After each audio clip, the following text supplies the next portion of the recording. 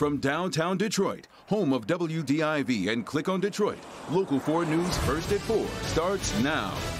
Happy Tuesday, everybody. I'm Jason Coulthorpe in for Karen. First at 4, we're watching the radar and counting down to a winter weather advisory, as I mentioned. And I, for one, feel better knowing that Paul Gross is here to science the you-know-what out of this. Because, Paul, what are we in for here? Well, over the next couple hours, we'll do some science, that's for sure. But let me first get you out the door with what's happening now. We have the winter weather advisory that's in effect for most of us until 9 a.m. But areas north of I-69, roughly that area northward, it's going to be more like noon for the expiration of that advisory. All right, here's Storm Tracker 4.